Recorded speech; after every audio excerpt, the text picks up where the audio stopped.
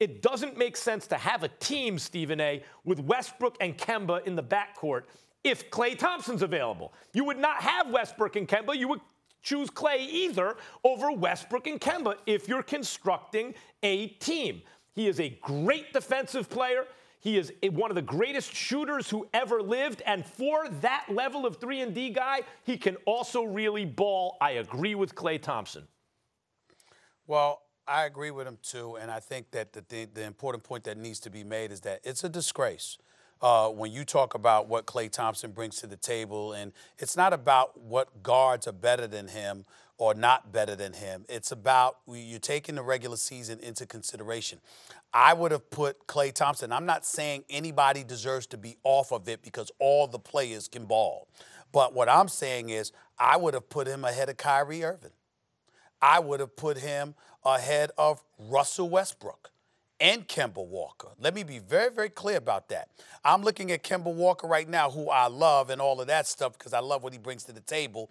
Kemba Walker hasn't been in the playoffs the last 3 years or whatever the case may be, even though, again, it's regular season and he's carried the Hornets on his back. We know that when he gets going, he's absolutely unstoppable as a scoring machine. He averaged 25 a game. But nevertheless, that's when he gets going. And obviously, his miniature stature, he's a defensive liability. Last time I checked, defense matters, and Klay Thompson is one of the better defenders in the game. I think people were holding the first 7 games of the season against Klay Thompson when he was shooting 39% from the field, just 14% from three-point range, averaging just 15 points per game. He was awful the first 7 games of the season.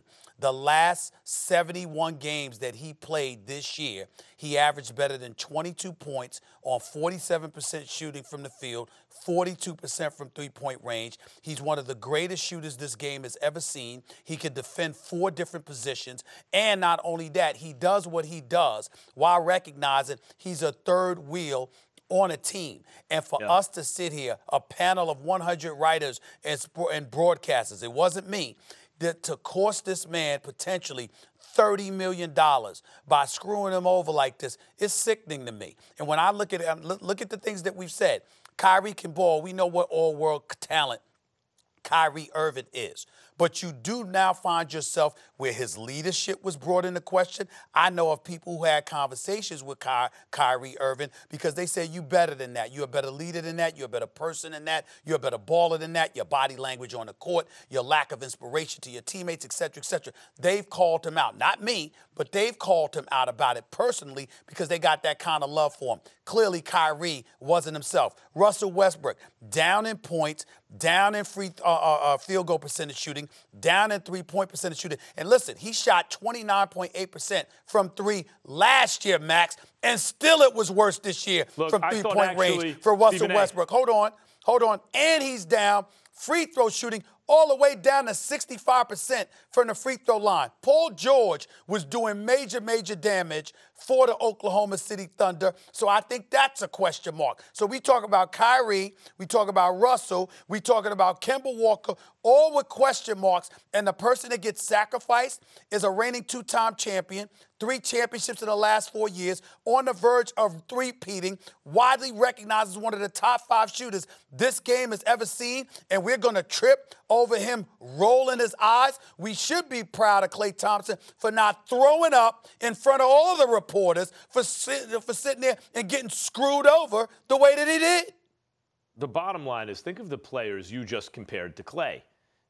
From Kemba Walker to Paul George. Like, what is Klay? He's getting, when you say screwed over, he's getting screwed over by the system that they do this, right? Like, he's a two-way wing 3-and-D guy. I'm not even thinking about all of that. He's not a combo guard, but that's what happened. They took point guards instead of, and considered him as competing with the point guards instead of his real competition is Kawhi Leonard, who's better than him, Paul George, who's better than him, and KD, who's better than him. Who else does that job better than Klay Thompson, right? And nobody. So is Jimmy Butler? Like, these are really who he's competing against. But somehow in this system, he's competing against Kemba Walker. And think of it this way. You're trying to win a championship, right?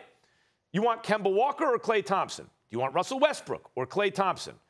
Klay Thompson is a guy with whom you can win a championship. We've seen it. He doesn't need the ball, but he does damage with it. He can defend the other team's best wing player. He's 6'7" and one of the greatest shooters ever, and he's a great team player. He should be on at least the all-third team. But Max, here's the thing, and I get all of that, and obviously I just made that point, but I got to tell you something. There's something else that I'm going to throw out here. Yes, we can make arguments for everybody because, again, they all can ball. But you have to understand, these broadcasters and sports writers, you know the rules. And you know by leaving him off, you're going to cost him potentially $30 million. Now, does Klay Thompson deserve that? I understand that, you know what, Kemba Walker is in line for the Supermax, even though I don't think he's going to get it and what have you. But when you have something that close, that debatable, what about what this dude does on both ends of the floor? Yeah. What about what he sacrifices? What about how we've given Chris Bosh and Kevin Love in the past major kudos for what they sacrificed for the betterment of the team. Klay Thompson does that, and you go and cost him $30 million. It's disgraceful. It's disgraceful. Klay Thompson it really is. 2 or a 3. There are 3 teams, so 6 slots for him. Tell me 6 guys who can play the 2 or 3 And you look at the 6 slots. You look at the 6 slots. Here's how I look at it. There's 5 guys on each All-NBA team, 1, 2, and 3. Don't tell me 15 different dudes in the league. I understand that, but I'm just telling you how I look at it. In other words, don't tell me that 15 different dudes deserve to be recognized more than him when he's a 3-time champion. That's jacked up. It really is. I'm sure he's upset about the money lost. As you point out, Stephen A., he did say, I'm going to the finals for the 5th straight year. Those count for something. Mm-hmm. Those matter for something. All right. Oh, by the way, Will, as great as Steph is, what would Steph be if he didn't have Klay Thompson in the backcourt to take some of that pressure off of him as well?